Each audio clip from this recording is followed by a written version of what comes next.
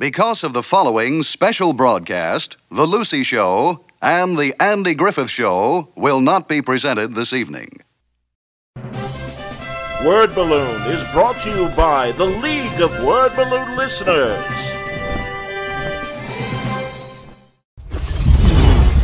Do you really wanna take it?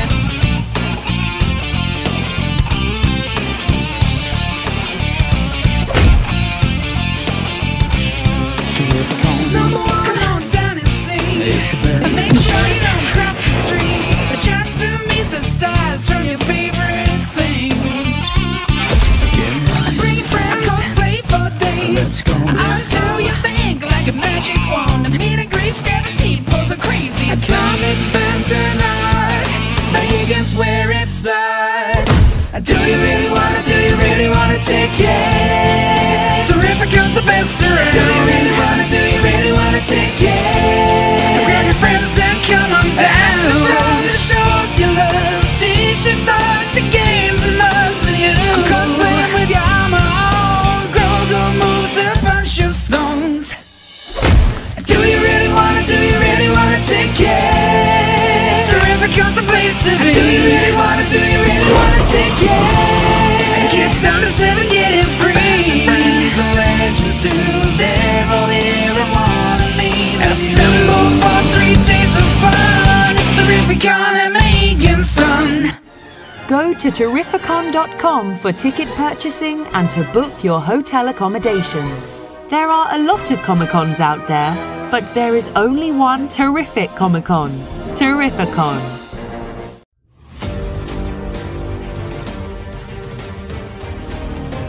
Hi, I'm Alex Ross.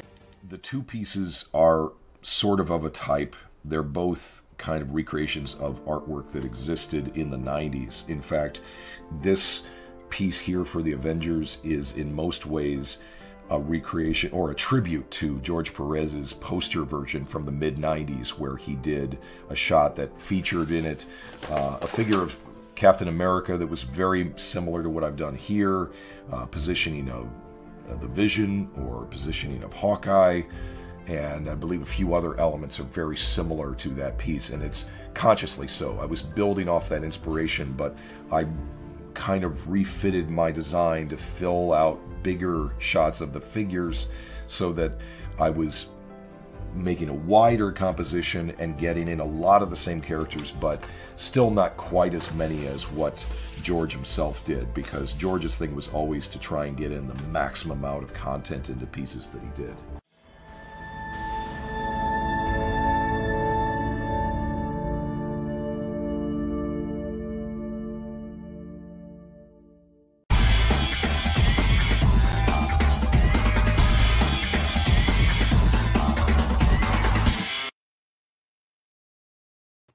Welcome back, everybody. It's time again for Word Balloon, the comic book conversation show. John Suntress here. Hey, Luke's who's joining me, everybody. One of the original first guests of Word Balloon way back in 2005. It's Mike Hawthorne. Wow. Always happy to see you, Mike. Welcome back. How are you, John? Doing good, man. Doing really good. Good not as good as you, though. Yeah, I can't complain. Hey, seriously, man, I'm so happy for you. God, I don't even know how long it was when you were doing Deadpool. Had that great run of Marvel on Deadpool. Then you and Zdarsky killing on Daredevil.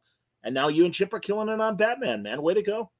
Yeah, it's a little surreal for sure. I think it's been, it's probably going on 10 years since Deadpool. Wow. I know. Somebody reminded me of that recently. I'm like, you're kidding me with this. Like, I can't. So, and then I was on it for almost 6 years, which was, for me, a big deal. I don't know that I've ever been on anything that long. So yeah, it's very cool. I don't know how it happened, but I managed to check off a lot of bucket list characters in the last 10 years. So that's cool, man. I hope, I love what you're doing with Batman. It's a great shot, for example. Thank you. And, man, that's an old, whoa, these are some old commissions. That's crazy. Okay. Oh, but I love them, man. That's great. Yeah. I did put up, as the lobby card for this one, you've been putting up panels in process. And you had that great shot of Bruce and everything. But no, I love these. These are great. Thank you. Will you have the opportunity to get beyond the Batman world and do more DC heroes? We haven't talked about it just yet. I'm doing these bookends for this Gotham War event thing, and each issue's like 40 pages. So the whole thing is like doing a 4-issue arc of something. Sure.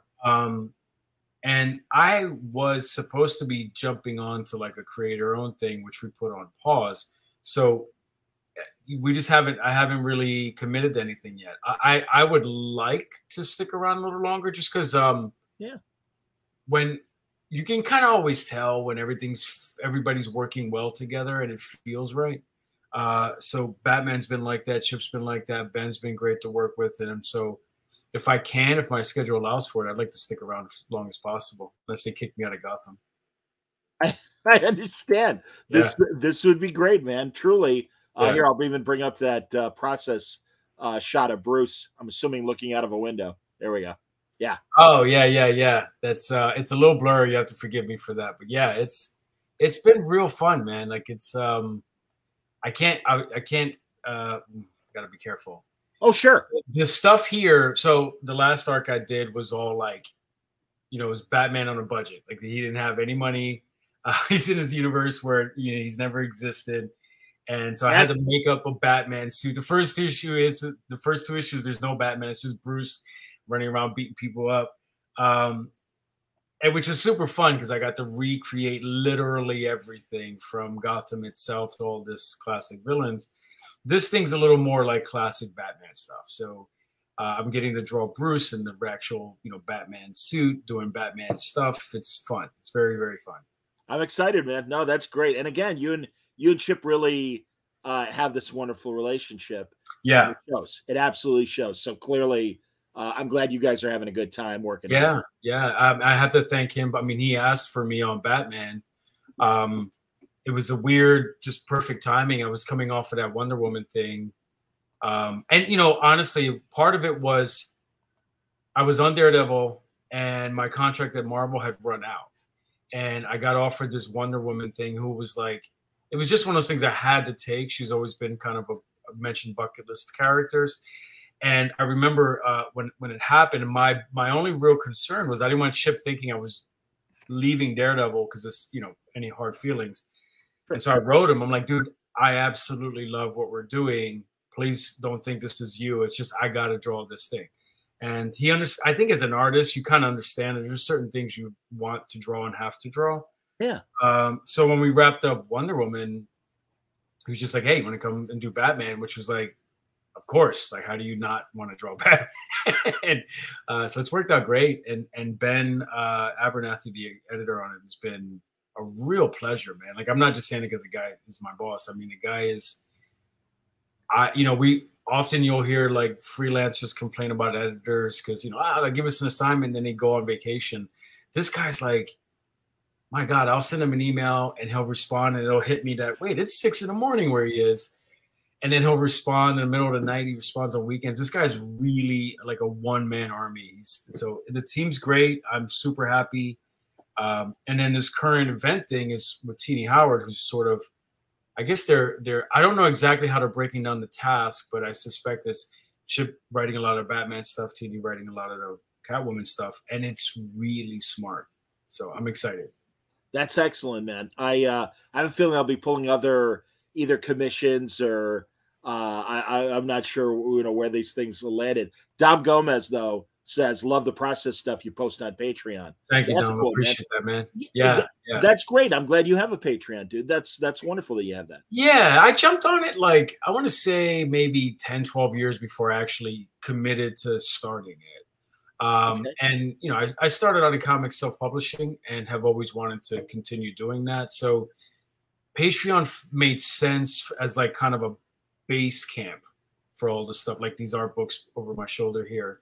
I would just show all the art on Patreon, slowly build up projects, and then, we'll do a Kickstarter and put a book out or something. That's great. Robert Atkins was really smart about, I think, building a good social media following and using crowdfunding tactics. Yeah. Scotty Young and I, for years, both kind of adopted Patreon at the same time. Yeah. And I always appreciated comparing notes with Scotty and everything. So yeah. I think I was reluctant to start it at first because I felt like, how does it look to be drawing Deadpool or Batman and being on Patreon, and I felt like it was more of an independent creator's tool. And I felt like an independent creator, but I didn't want anybody to think I was just like, hey, give me money for this thing. But I realized like it makes sense. You know, social media is a mess, and you never know when someone's going to X something out. And, come on, today it's X now. It's exactly. not Twitter anymore. The dumbest thing, dude. That is so stupid. And I don't. It's so funny. Mike and I were talking before the show. We don't want to get into politics, but I'm sorry, Elon. What the fuck are you doing? Well, I have this inside joke. I want to start posting art like with 3 tweets in a chain, so they're always XXX tweets. But it's the point is I wanted a home base, and websites are great, but Patreon builds it all for you, and I can make it free, or I can put stuff behind the sort of wall and charge a little extra for it. And it's just a smart way to plan ahead for, you know, building up your own projects. Absolutely, man. No, and I think that's great. Remind me, Mike, because I think the last time we spoke was when you either released or got the rights back to one of your creator-owned things. Yeah. That was so it's been a couple years. It probably was the last time we spoke. It was Happiness Will Follows, which was it has a very long history where it was going to come out through Vertigo, and that was before the New 52, and Vertigo sort of, you know, had some troubles. Sure. And we had a little bit of a legal fight to get the rights back, and then I sat on a thing for 10 years before getting talked into showing it to the folks at Boom with my buddy Jerry, who writes some little book. What's that thing? Oh, speaking of X, yeah, he writes some X-Men book, I think. Oh, Jerry Duggan, sure. Yeah. And he convinced me to show it to the Boom folks, and they put it out, and it's been great. I mean, it's more in line with my own personal work, but most of the folks that are probably out there don't know me for that stuff. Because, you know, since I began my career, I would do a, you know, work for hire gig and then use those to fund the creator-owned things. Yeah. And almost nobody knows about the creator-owned things. So, but this book has been one of those like little kind of quiet, chugging along, doing well kind of books. And recently I forget if it's a school district of New York City or the library system, but one of them put in a huge order for like, they're just dropping these books in all the libraries in New York. So I'm excited. It's very cool. Yeah, it's a pleasure to get to do this stuff with Boom. They've been great. I got no complaints. Hey man, you're smart about this, and it's something that I've seen in the 18 years that I've been doing Word Balloon in terms of, you know, obviously doing your creator-owned stuff, but building your name at the big 2, and then taking that audience with you. And Happiness Will Follow.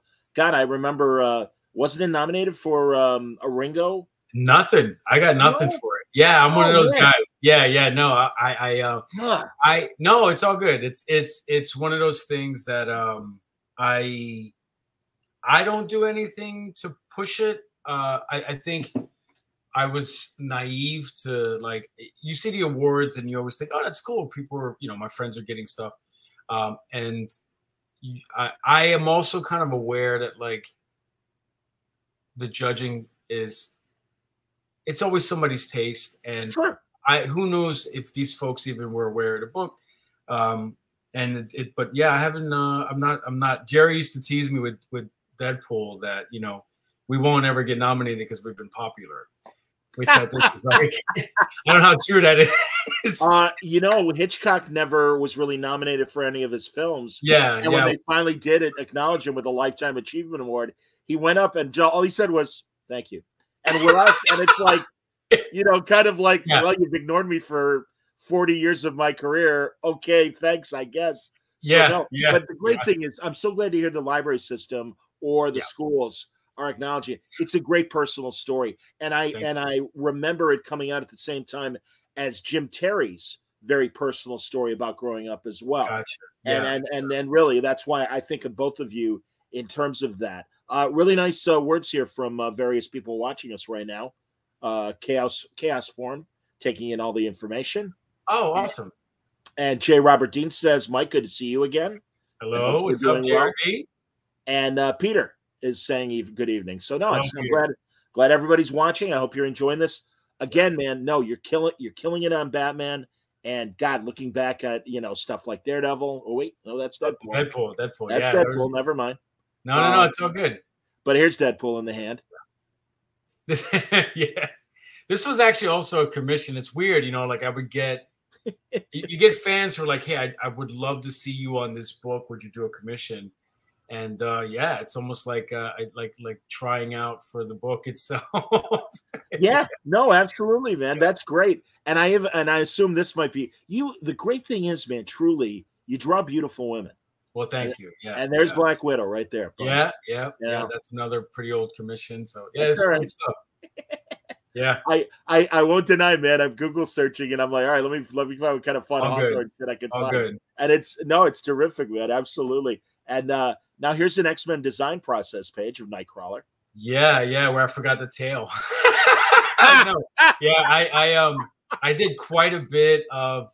Sorry, I should just say it's amazing. But no, I love that. That's fantastic. Jeez, I didn't even think of his tail. You're right. Yeah, there were 2 passes on this guy. I think that's not the one we end up going with. But okay, I was at Marvel for a very long time and was lucky enough to either redesign dozens and dozens of characters or create new ones or combination ones. I think I must have done, I guess, just about the entire X-Men team there for some arc they were doing. I confess I don't remember the name of the storyline, but well, this said, and I didn't recognize this. It says Exalted X-Men. Exalted X-Men. Yeah.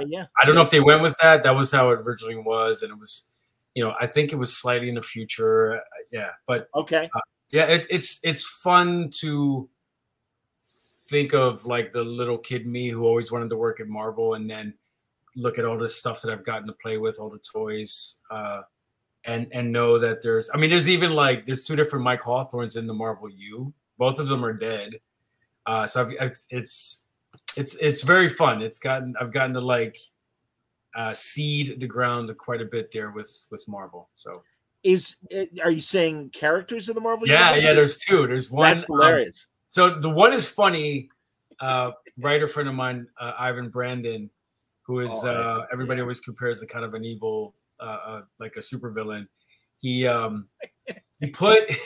he was writing, I forget if it was Punisher or Wolverine, and he as a joke, we're close friends. He's been to the house, and sure, he made my wife a villain. My wife's from Greece, like you and I have spoke about your Greek descent. Absolutely, man. There you go. He had her. She didn't have any powers, but she could just convince people into doing crazy stuff. And she gets me killed. And then I don't think Jerry was aware of it. Oh, by the way, Ivan did that, and I didn't catch it, and he didn't tell me he did it. This maniac waited, I think it was damn near 8 years for the punchline. Like 8 years later, I forget what it was. I remember. I was Google searching my wife's name because we were talking about how you have to register. This is goofy, but you have to register with some site to have them take your personal information off, like your phone number and address and that stuff off the web. Sure. And so I Googled her name and I'm like, wait, why is this on Marvel's website? Because my wife's has a very unique Greek name. And that's how I found out. So I called him. I'm like, you son of a bitch, you did this 8 years ago? It was the funniest damn thing. And he quietly wrote the joke and never told me. So, yeah. How is Ivan doing okay? I know he had a health scare a little while ago. He had a heart attack. I mean, it's a struggle, obviously, to get his health back. But I spoke to him fairly recently, and he seems to be doing better. He jokes that it's going to force him to lose weight, so he's going to get hot in his old age. Attaboy. Hey, he's a good-looking guy. He should trim down. Yeah. No, honestly, I really like Ivan a lot. We talked about Cross Bronx and some other things that he's done over the years. I've always appreciated Ivan's writing and everything. I think he's great. And I forget, remind me of what your wife's Greek name is again. Despina. Despina? Despina. Despina. Despina. Yeah, it's the Americanized version. It's obviously not really spelled that way. Okay. Because sure, and phonetically or whatever. Yeah. Does it translate to anything in English? What is it? It doesn't. It's not a clean translation. It's like, the meaning of it means like for the people or something, and it's associated with Mary and Jesus's mother. Oh, okay, sure. Wow. I don't think there's a clean translation though, unfortunately. Okay. Well, my name is Ioannis in John. Yannis. Yannis. Exactly. Yannis is Johnny, basically. Yeah. No, I have a lot of friends who've called me Yanni over the years. Yeah. And I'm like, no, his hair is much prettier than my hair. Good Lord, yeah. He's gonna grow it out, man. Well, Mike, I was telling you, man, I was a little worried. It looks like it's short, but I still got it. Oh no, it's exactly, man. You're still rock and roll. That's outstanding. Pete Beiser says Daredevil and Batman have been tied together with many of the same creators, touching both. And Pete, you're reading my mind. What are the similarities and the difference of working with these two worlds? And more importantly, these two characters who are rooftop and swinging characters, but there is kind of a subtle athleticism difference. How would you describe it? I'm glad he asked, because this was a real struggle for me early on. So I feel like I took naturally to Daredevil. It took some soul searching to figure out my approach to Batman. And I couldn't figure out, like, why am I stuck on this, right? And I realized that for me, and I don't want to speak for anybody else and the other artists, but for me, Daredevil is very of this world, right? It's in New York.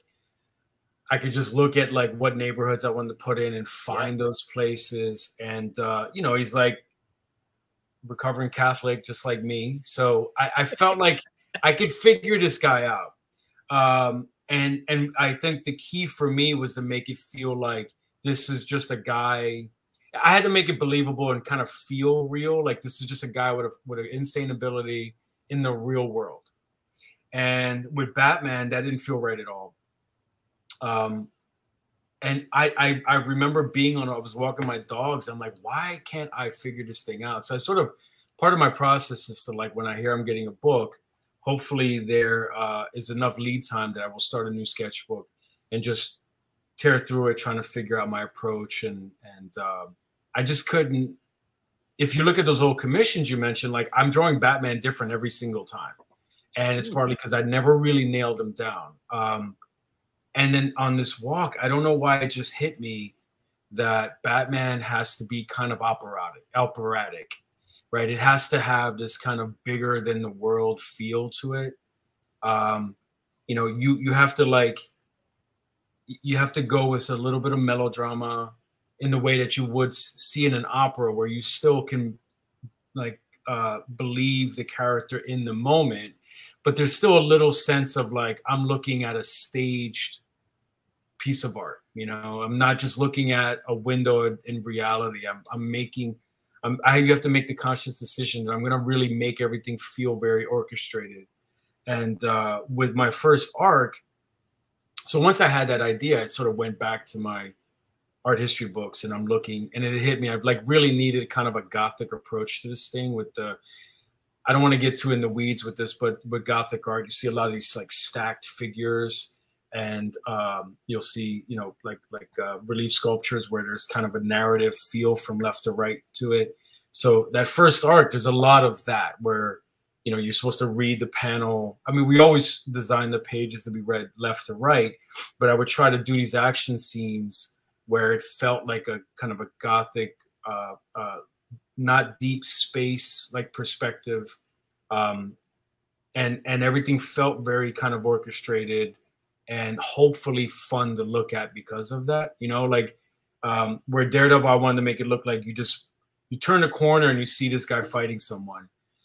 With Batman, you really are sitting in the audience looking at this stage and watching this thing unfold in front of you. So I don't know if that makes any sense, but that was my approach. It absolutely makes sense. And it's funny, I don't know how much time you might spend looking at what Ram, and I'm forgetting who his artist is right now on Detective.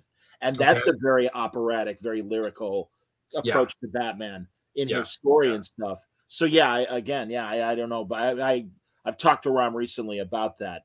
As far as I've been looking at a lot of Jim Aparo, just because it's just that those are the approaches that, I think everybody goes back to the well of, year one, and Mazzucchelli is literally a genius. And I based certain scenes on what he's doing in there for sure, for sure. But that felt a little too real for what I wanted to do. I really went with like Neil Adams and Jim Aparo and looking at that like big bombastic action and like movements that just explode, you know, like so. Yeah, that was it for me, man. That was the. Then once I got that figured out, I was off to the races. I felt comfortable with the character then. That's excellent. Wes says it's Ivan Hayes who's doing. Yeah, okay. You know. Oh, that's nice. Ronaldo is now subscribing to the channel. Oh, nice. Yeah, I really appreciate Ronaldo's it, great. Oh, he's one of your guys. That's cool. Yeah. Thanks, man. Thank you very much. That's been very nice. No, everyone who tips and subscribes to the channel, greatly appreciated. I mentioned Patreon before as well, and truly, guys and women, thank you for your support. It really means a lot. The physicality of Daredevil and Batman, I think, is interesting. And even further, Jeremy Hahn was telling me he was drawing one, I think, Detective when Dick Grayson was Batman. Yeah. And Batman was unstuck in time. And, you know, it was Dick and Damian. And he said, you know, Nightwing and Dick as Batman is more of a middleweight. And Batman is literally, we were talking earlier about boxing and stuff off here. And Batman's kind of a heavyweight. And I think Daredevil is a lanky middleweight. Almost, exactly. I mean, Tommy Hearns was a little too thin, but, you know, kind of, you know, or Antonio Tarver, exactly a light heavyweight, like a tall, thin, but definitely, you know, a strong guy and everything. Yeah. So 100%. Like, you definitely have to draw Batman a little like a tank. It's kind of, so it bugs me a little bit because I'm always like, usually the first thing I'll do is I'll make a height chart for all the characters in the book and then a weight chart and try to draw them so that they feel right. Batman's one of those characters that they'll say weighs, you know, 220, but you're like, yeah, wow, that guy's not 220 at 6'1". You know, that this is a tank of a guy. So you have to kind of draw him. I always think of him as, you know, Daredevil is going to like bounce and jump when he probably doesn't have to. Batman's going to swing and land kind of heavy, even though he's light on his feet. This guy's like, you know, he's going to kind of smash through things where Daredevil will have to jump over them, kind of thing. I hear you. You know, it's funny, and even now talking about it, and everyone always wants to see a crossover of Batman and Daredevil. Hell, I remember when Brubaker and Bendis were talking about this in the early 2000s. And then, unfortunately, Bob Wayne, representing DC, is like, well, that's never going to happen. And it's like, all right, Killjoy. I love Bob. Don't get me wrong. Really yeah. He's a good guy. But it's like, all right, whatever. Oh, man, Dom Gomez, good comment here. He says, your Gotham is fantastic as well. Thank you. Is there a Burton influence in there with the backgrounds? So it's funny. It's not a Burton influence. We're probably looking at the same original stuff. I'm looking at a lot of like 1920s, 30s New York, a lot of like neo-Gothic architecture, a lot of classical architecture. I'm definitely not, I'm trying not to draw a modern New York, right? I'm drawing a New York of, you know, somewhere, some vague space between like World War I and 1980s, you know, like where you'll see a little bit of the 80s kind of griminess, but I'm really trying to stick to these kind of classical New York, what you sort of think of New York when you sort of close your eyes. Most of the buildings are like glass and steel, but I think in my head, that's not the version of New York I think about if I close my eyes and try to imagine it. So, I envy you growing up in New York because you're right. I mean, God, in the 20 years that I've come, well, I guess it's a little more than that because it started happening in the 90s when I was covering boxing. But I miss, and I see it in the photographs and in film, and you kind of miss classic New York. Yeah, I mean, you know, there's a reason why they called it Gotham City, obviously. Yeah. And before anybody said, I moved out of New York when I was like 10, so I don't want anybody thinking like, I'm very careful not to claim New York in that way, although my family's all still there. Because everybody's like, oh, we put neighborhood. And I'm like, I can't give you directions. That's all right, man. You know, and modern Gotham, again, Jeremy Hahn, I remember him being in town for a Chicago comic convention, and we were having dinner one night downtown, and he's taking photos of the buildings and our elevated trains, the L trains and stuff. And they're like, "What are you doing?" He's like, "This is research, man. This is, because of the Nolan movies, the first 2 Nolan movies, Chicago was Gotham. I mean, the third one was Pittsburgh." But I was just going to say, one of them was ours. So I'm in Pennsylvania now, so we only claim the Pittsburgh Gotham. That's all right. I love. I haven't been to Pittsburgh yet, but I've been to Philadelphia many times. I really love the classic big cities, and also being a broadcast nerd, really respect the history of broadcasting when each major city was its own kingdom. Right. And and Philadelphia is a very important broadcast. Oh yeah, it's where Dick Clark, right? This was his home base. I'm closer to Philly now. I'm about an hour and some change west of Philly. Cool. And I lived there for about 5 years or so. But one of my kids is in Pittsburgh, and they're like a world apart. I mean, Pennsylvania is one of those unique. Not to go off on a tangent, but no, I love this. Go on. Pittsburgh is a beautiful city. If you get a chance to visit, definitely go out. It's a whole different vibe than Philadelphia. I mean, I was spending the night there, and I pulled into a hotel parking lot, and I realized after I pulled in that you needed to check in, get your car to, like, you couldn't just pull into the parking lot. It was locked up. Sure. And as I pull in, this lady pulls behind me, and I'm thinking, oh shit, like it's, I'm thinking in terms of how it'd be in Philly. I'm gonna have to argue with this lady. She's gonna call me all kinds of stupid for pulling in and not knowing what's bad.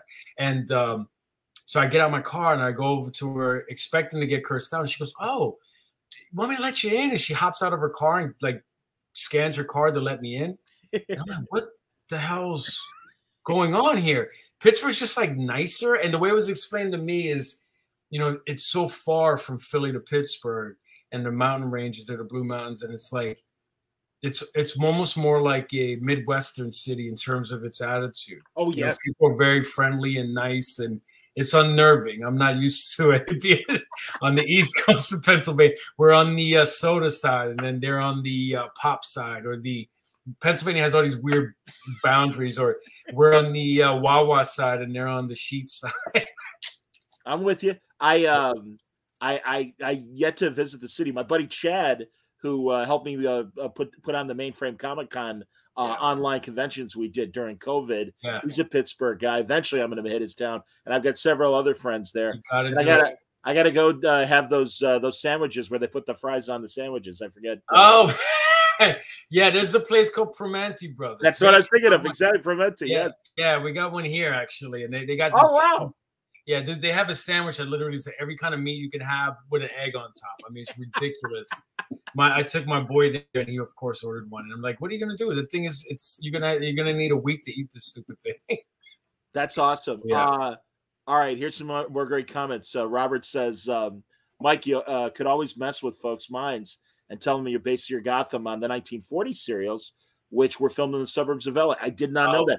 Man. Turner Classic Movies is running one of the Batman serials right now every Saturday morning. Really? Yeah. And that's where the Batcave came from, was the serial. That's funny, man. Yeah. And there's a great shot of the actor in that Bat costume just sitting at a desk, and you see the cave. Oh yes, I've seen that, and it's scary as hell, man. It's good. And JRD's great for this kind of information. The guy knows, there's never a subject where the guy doesn't know some deep dive information about it. So yeah, thanks, man. That's hilarious. Patrick Wedge.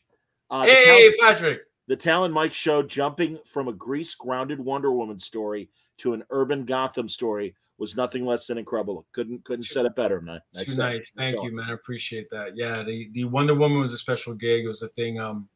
I'd spent a summer there with my wife and the kids. And I was working on Fear Agent. That's how long ago it was. Ah, nice. And I did some sketching at the Parthenon. And this is when they first, matter of fact, we were there, I think the first or second day that they opened the new museum there at the base of the Parthenon to try to make the English feel guilty and return all the shit they stole. For real, man. Yeah. Yeah. If you don't know the story, you should look it up. It's shitty. It's really, really bad. Everyone go on YouTube and watch John Oliver's Last Week Tonight. Did he do a thing on it? And not just Greece, but all these different wonderful countries that really a lot of British and French and other major European country poachers just kind of took their stuff. And they did. And it's very important stuff they took from the Greeks. And the Greeks will never forgive them for it.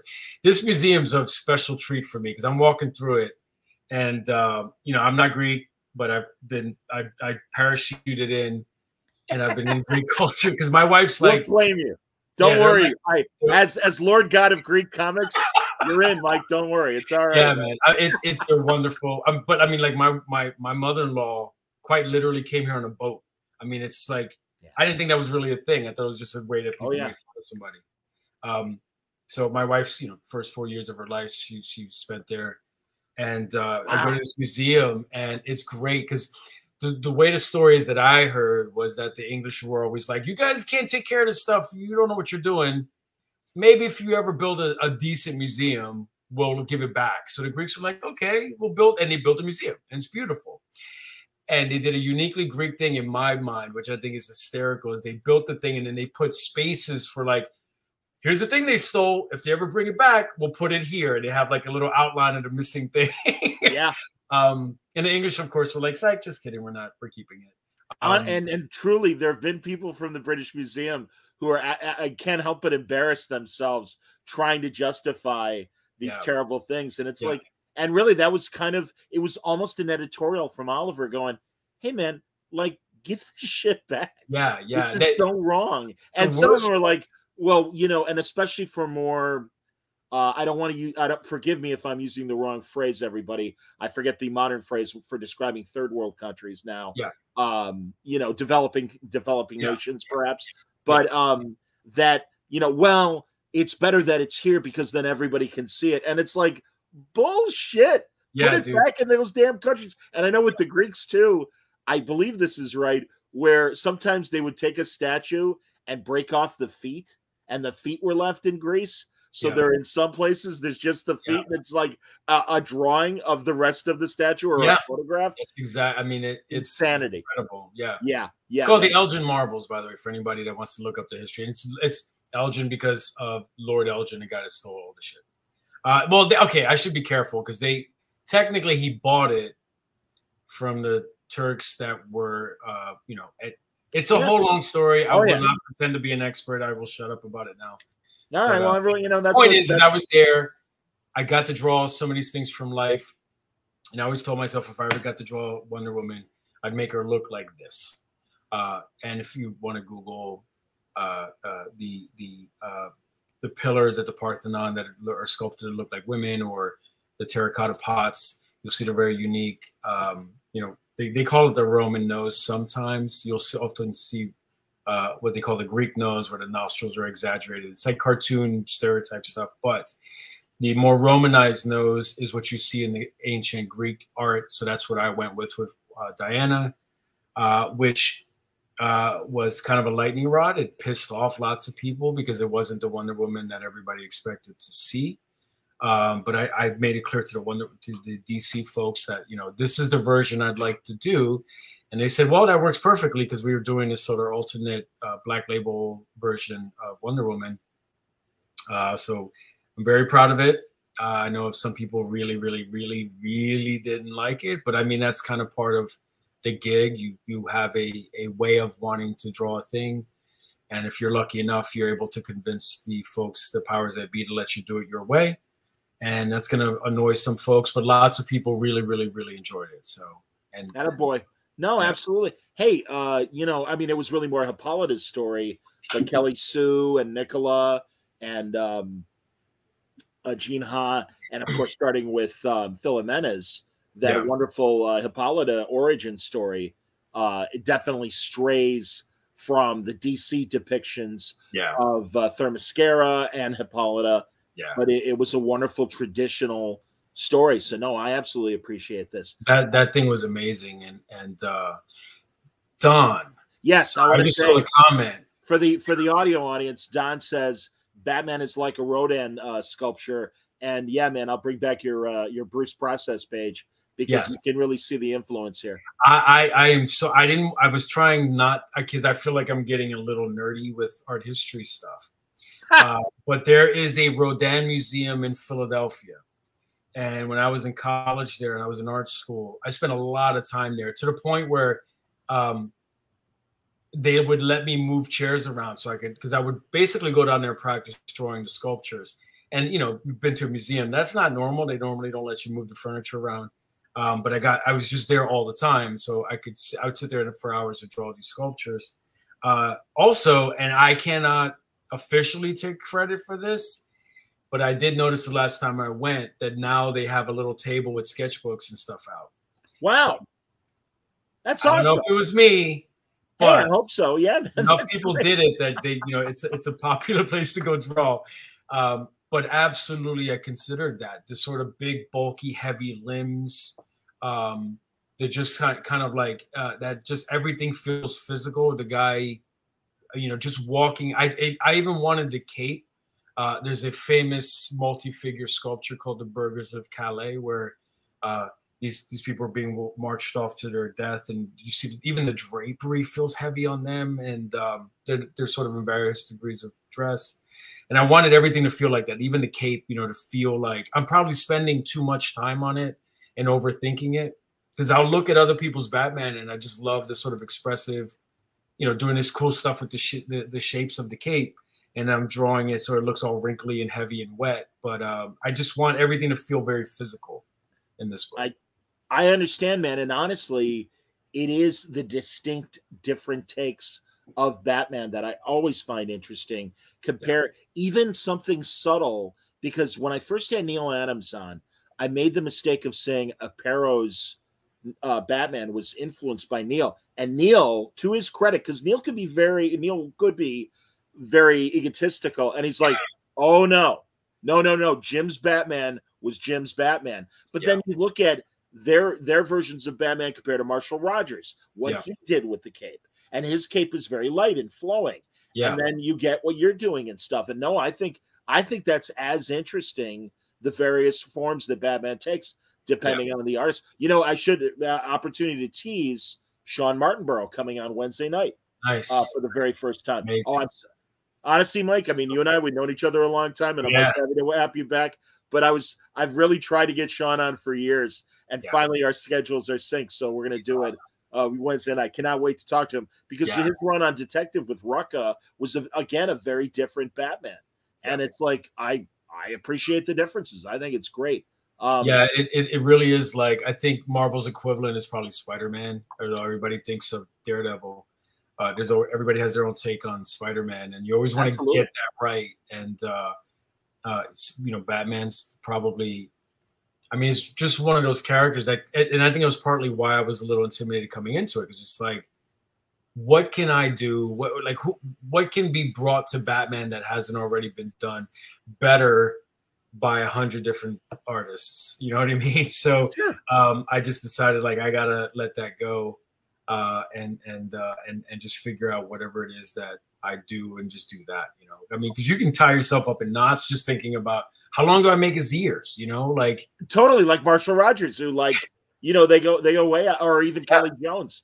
Yeah. I really beat myself up over that, because I think I'm a shorter ear guy, but I just realized, like, I need something in the middle, and it was Jim Apparo's work that made me realize, like, I need to add that it's so important to the silhouette, right? And it sells the character even from a distance, you know. So yeah, for sure. That's hilarious, because I remember Norton was drawing Batman for the Trinity book.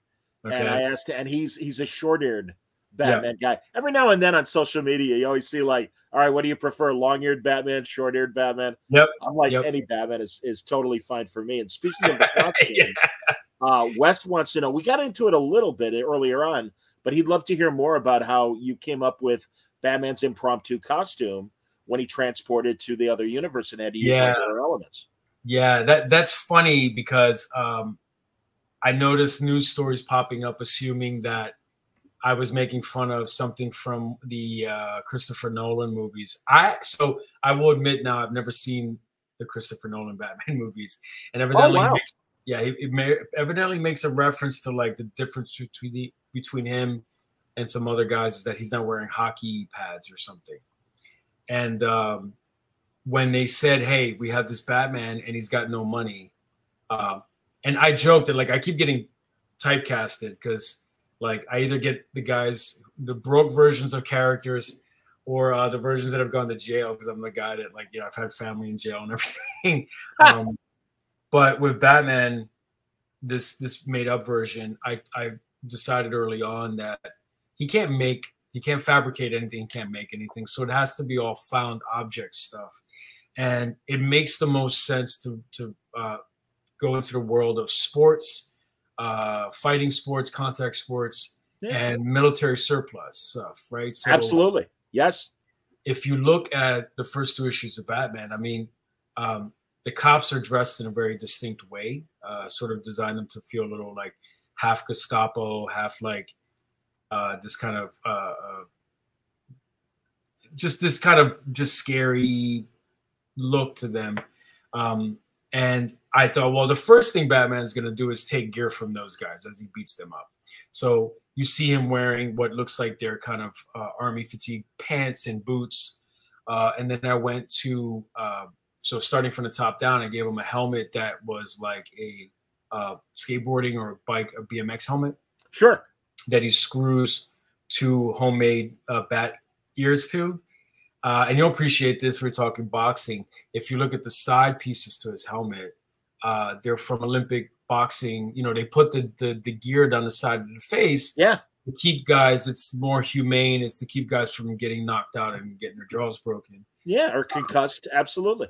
Yeah. So I'm thinking he's going to fight all these big guys who are all on, the Venom.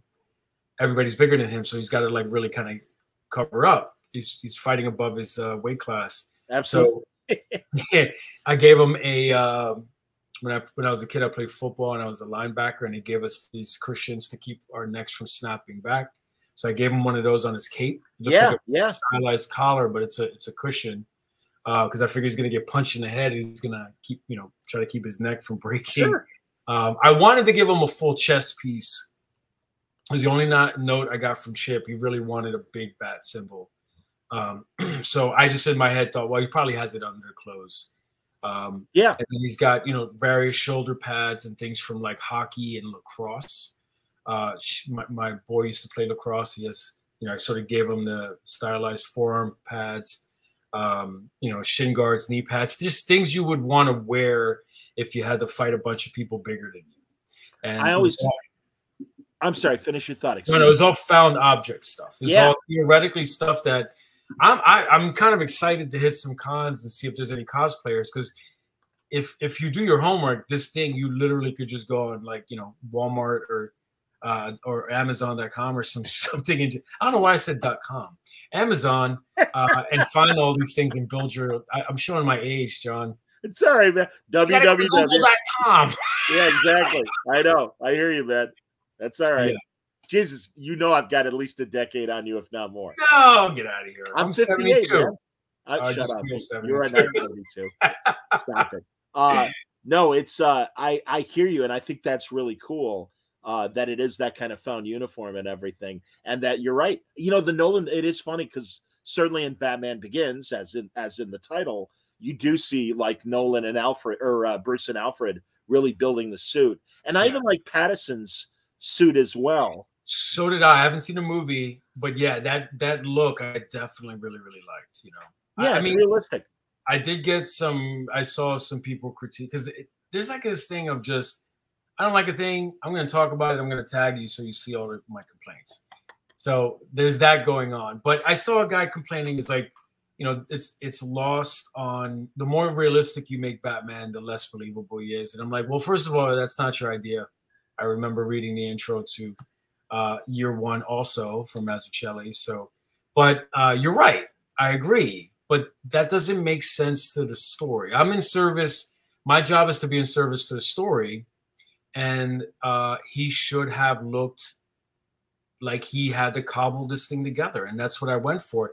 I saw people complaining, "This is the ugliest Batman I ever saw." I'm like, it's not supposed to be sexy. This guy, he doesn't have any resources. I mean, he's screwing this together with whatever screws and bolts he can find laying around, you know, like, and I could have just gone for, I'm going to make this thing sexy and awesome, but it wouldn't have fit the story at all, right? You're supposed to see Batman having already gotten his ass kicked, thrown into another universe, and just continues to get his ass kicked. And he's got, like, you know, we needed to like find the bottom and then go lower.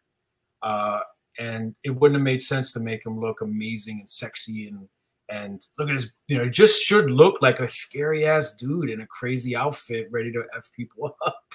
I don't know if you remember this from I want to say the 90s or late 80s, Legends of the Dark Knight.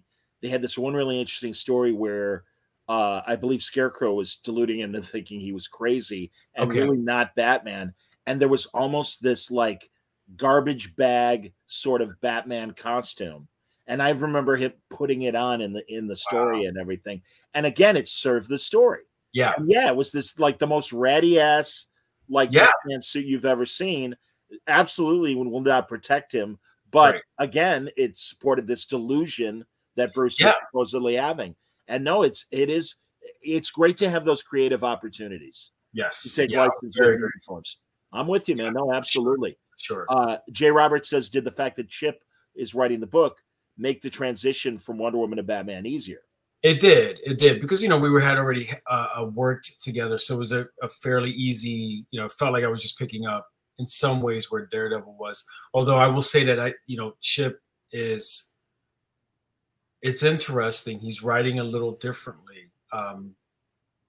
There is a weightiness to the Batman stuff that wasn't in the Daredevil. I mean, you know, there's always like some tough moments and everything, but yeah, he's writing it like, I mean, Chip is a fun guy, and he's obviously, his humor is a big part of his personality. But if you read his scripts, you wouldn't know that that's that guy. You know, he's really trying hard. You can see him really thinking it through and adding a lot of weight and pathos to this thing. So in some ways, I had to almost like meet that level, and not just say, oh, well, we're just doing Daredevil 2.0, you know, or DC's Daredevil. It really does. Hopefully, if I do my job, and it feels like a distinctly different book. Although, you know, we had a great working relationship before this. He continues to surprise me as a writer, especially when he gets the chance to write big two characters. Yeah. And I mean, God, I first met him when Fraction introduced me to him when they were doing Sex Criminals. Yeah. And I'm like, oh, and I read some of the stuff, and a lot of it was light, funny stuff. Yeah. Edgy, funny stuff. And from Howard the Duck to now doing Batman and stuff, I'm just so happy for him. And also, I believe this weekend, you know, I kind of stayed away from the headlines of San Diego because there's so many of them. And I actually forgot it was going on. There you go. I think we won an award for public. You did. When I realized it was happening, so I logged on to X. And I saw, oh, people are winning awards. Holy shit. So I went to check to see if Chip had won. And he won for his creator-owned book at the Substack book he did. Comicsology and Substack. Public domain, I want to say. Yeah. So I'm proud of the guy. I sent him a congratulations, which he didn't respond to, which kind of makes me laugh because I'm like, I know he's working. You know, I think the public version of Chip and then maybe I shouldn't talk about this, but the public version of Chip is always like jokey, and you know, the working version of Chip is like he's taking this very seriously. He's thinking it through. And because he's an artist, you know, we'll go over stuff in the story where he's like, you know, something little sometimes it's like, that thing ought to be here. We should, you know, like he's really constructing this thing smartly. So yeah, I'm sure he lets you do your own thing. Oh, yeah. Does he ever provide a breakdown or anything like that? No. He has not as of yet. But what he will do is like flesh out a concept. So, like for instance, when we were doing, as I mentioned, the first arc where it takes place in a different universe. Yeah.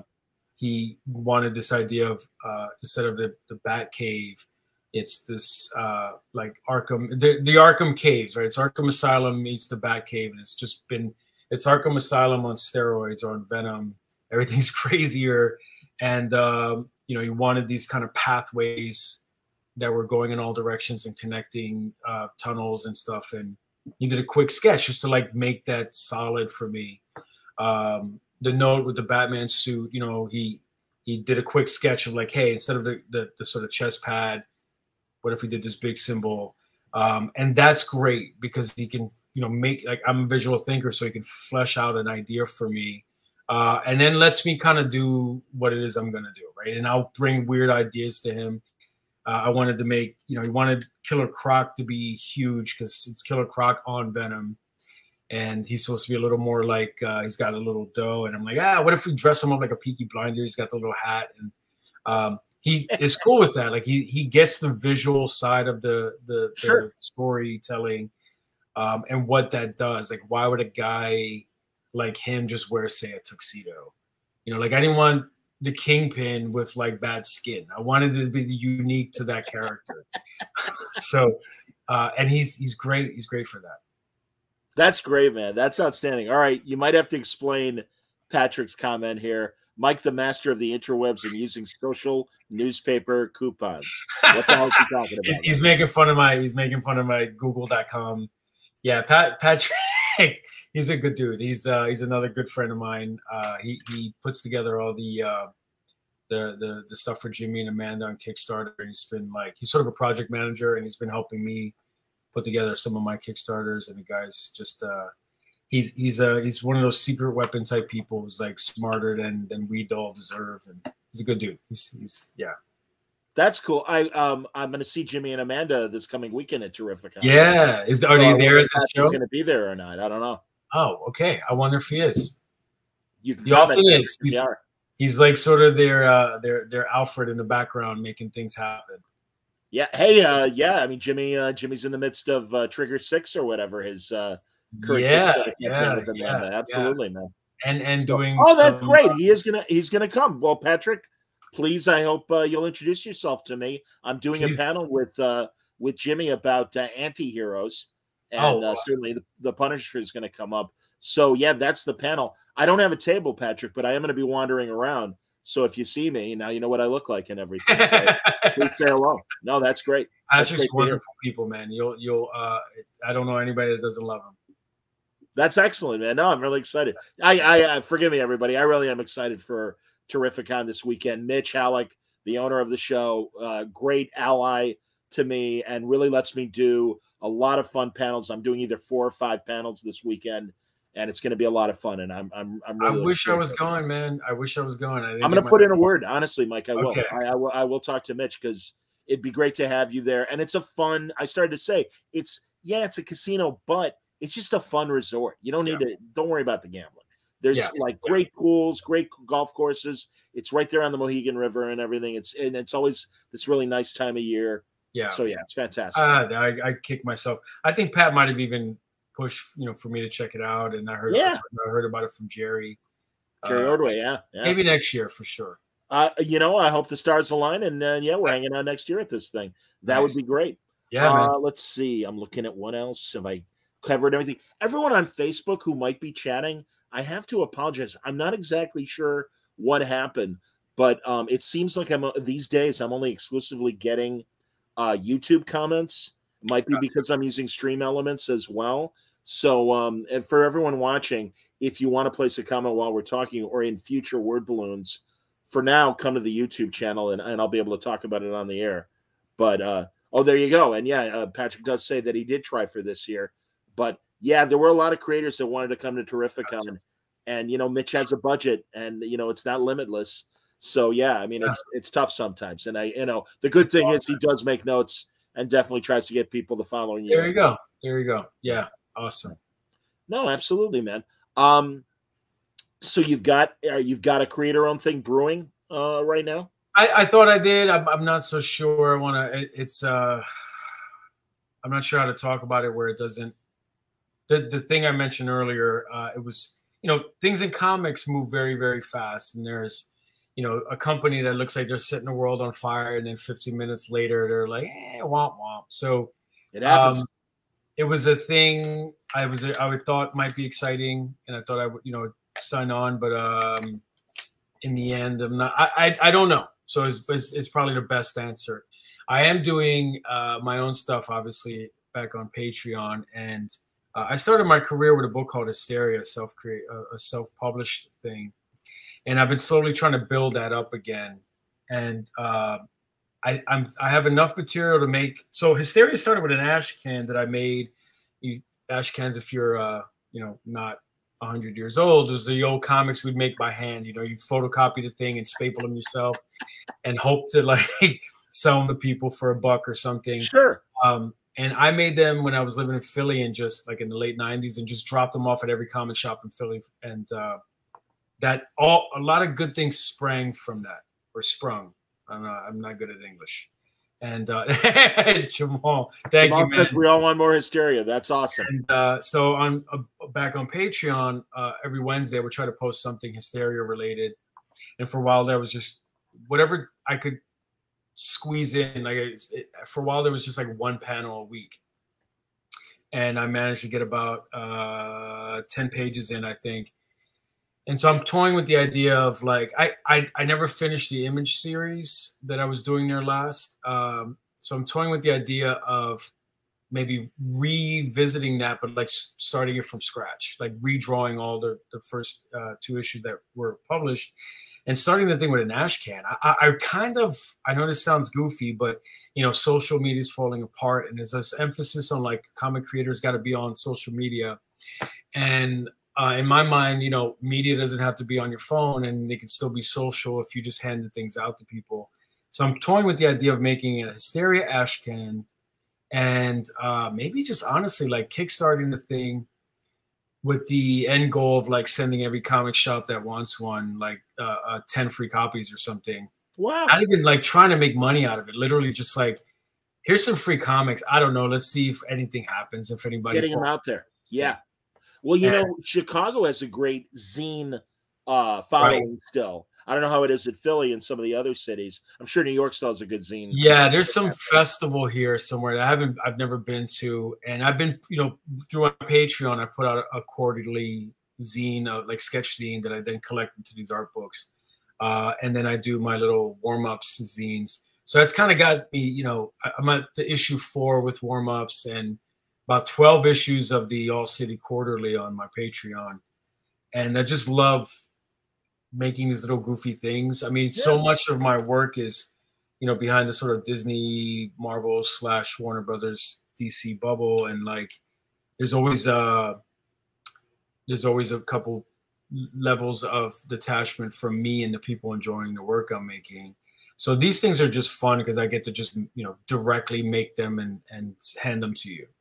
So creator own wise, it's a lot of art books. It's a lot of going back to my roots with Hysteria and maybe making this ash can and seeing what happens with it.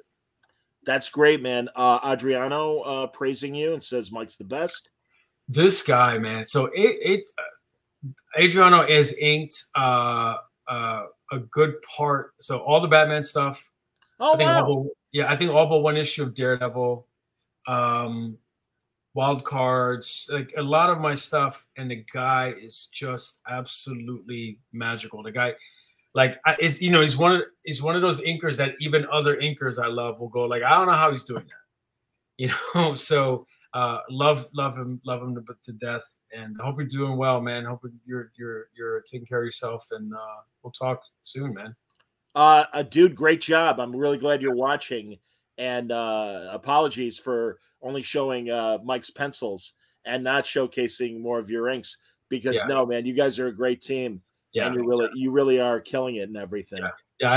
So, I joke with my wife that Adriano's like a biker shorts. He makes any ass look good, even me. I like that. That's awesome. Jay Roberts says, if folks have loved Mike's Deadpool or Batman and have not seen his creator-owned book Hysteria, oh my God, they haven't seen Mike's best work. Yeah. I mean, I was notorious for every book I did had a different style, and it probably hurt my career early on. But I just creatively, that is my happy place. Now everybody sort of knows I just sort of developed a like Hollywood style, like a sort of action movie style. And that's what I usually draw my mainstream work in. And Hysteria is very much not drawn like that. It's way more cartoony, way more just elastic and fun and crazy. And yeah, so I'm gonna slowly bring it back, and it's gonna, we'll see what happens. That sounds great, man. I'm really glad to hear that. Baked Bean has an ambition. Mike should hit me up in a decade once I've made my name, and we'll make a cool horror comic. And put right what we want to manifest and all that. All right. Yeah, I believe in that, dude. I mean, that's why I'm gonna make this ash can again, because it worked the first time. Sounds great. Yeah. Seriously, Mike, you're killing it. Thank you, man. And again, looking forward to the start of Gotham War. When does it start? September? So they have this Nightmares thing going on now. Yeah, Night Terrors. Follow that, right? So okay, whenever that is, I unfortunately, I'm sorry, forgive me, I don't know. Was that? Do you know, Mike? Was Night Terrors kind of created to kind of give everyone a chance to catch up or whatever? I mean, that's what I heard. Not from DC people. I heard it. I've done a couple signings, and that's what the retailers tell me. I confess that I don't. I keep my head down, and I don't generally ask about. I mean, I wouldn't even know that they were tied in, except that we have a, like I know with the schedule, it came up. Yeah. But with what we're doing is, I guess it's kind of an alpha and omega, like you do the beginning, then there's the event, and then the end. I think Jorge's doing the actual Gotham War comic itself. Jimenez? Yeah, man, that guy is such a rock star. He's a beast too, absolutely. Yeah, dude, that guy is, I don't know if you ever seen a guy, he's a tall, beautiful Spaniard. No. He has no business being that nice. If I was that good looking, I would just probably kick people in the shins and not talk to anyone. And he's as talented as he is handsome. And the guy is, we sort of tag team that last issue. I guess it was technically Batman 900. Okay. And I joked that he did all the heavy lifting because he did all the stuff with Batman bouncing around the multiverse and all the various versions. And I'm like, when I looked at those pages, I told him, I'm like, dude, I am so grateful that I'm not doing that part of this book. And I don't know that anybody else could have handled it as well as he did. It's magical stuff, man. It's if you haven't read it yet and you're a Batman fan, you owe it to yourself to check out that issue 900. Just flip past my stuff, jump into Jorge's stuff, and you will be it's worth the price of admission. That's so great. Well, and I'll tell people, and I'm glad you mentioned it, reach back for when Rick Remender and Mike were doing Fear Agent. That was really great stuff. And also, the first conversation we ever had when you were doing the Unmen. Oh, man. Yeah. How long ago was Mike? That's wild, man. Yeah, we're talking. It was so Vertigo. I want to say 2005, man. Like I said, Mike, you were one of the first Word Balloon guests. I'm not kidding. Awesome. So, what's funny is I think I bugged you. You were very supportive early on. I think I reached out because I still had this sort of self-publishing mentality. And when they put me on Unmen, which was, a Swamp Thing related book at Vertigo, I thought, well, let me do a press tour. And I reached out and you were super kind. And I'm always grateful to you, man. Thank you. Oh, again, it's always good to meet people. And truly, everybody, this is the thing. If someone comes to me and asks to be on Word Balloon, I ask to check out the work or I see it on the stands. And I judge, and it's like, okay, because I don't do critiques. The only thing I critique is Star Trek, unfortunately. The consternation of some who are enjoying new Star Trek. I drew some of that too, man. When did you draw Star Trek? I drew something. It was like a Tribbles-based story. Oh, wow. For IDW. Because they asked me, you want to draw some Star Trek? And I'm like, dude, I will draw it as long as you don't make me draw any established Star Trek characters. And they said, can you draw a Tribble? I'm like, got it. So that is hilarious. Yeah, I've been quietly around and I've gotten to draw just about everything in fandom, which is very weird for me. I even got to co-create an alien race for the Star Wars universe. Oh wow. Yeah, don't ask me what the name of them are, but but yeah, it's been a weird time, man. In all the years I've known you. Outstanding. Well, again, I'm really glad we've become friends, and I'm sorry we don't see each other more. Next and year. one day I really got to meet your wife, man. Man, yeah, you'll love her. She might yell at you in Greek though. Well, and she'll totally get mad because I'm with the worst Greek in the world. Oh, she'll do that Greek thing. She'll just quietly judge you and look at you like, malakas. Exactly. The ones that find out I don't speak much Greek, but I certainly know what you just said. Yeah. It's like, okay, sure, you know the dirty words. But my sister and my oldest cousin, who's like my older brother, they are so converse and can really speak to the old people and speak to the old country people and do it very fluently for being English-speaking people first. But no, I suck.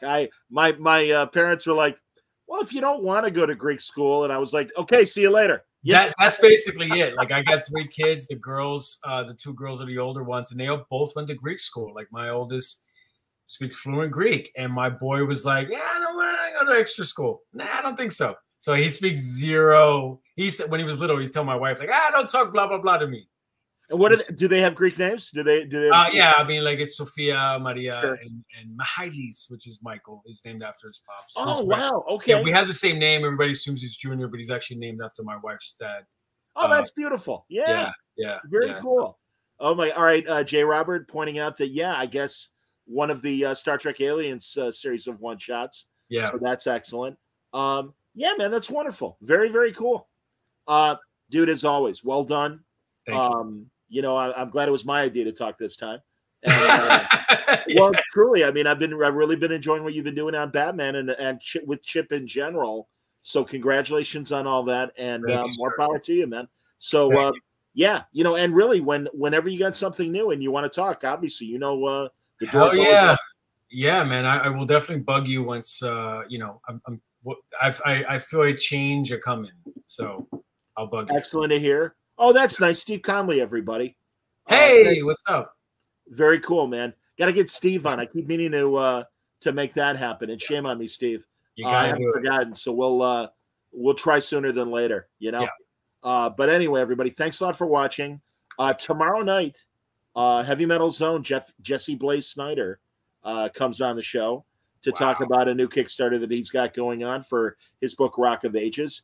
And as I said, Wednesday night live, I'll have Sean Martinborough on. Cannot wait to talk to Sean. And then Wednesday in the afternoon, and patrons, be aware of this, I'll make a post, but I'm talking to Sven Gulli, the horror movie host. You're kidding.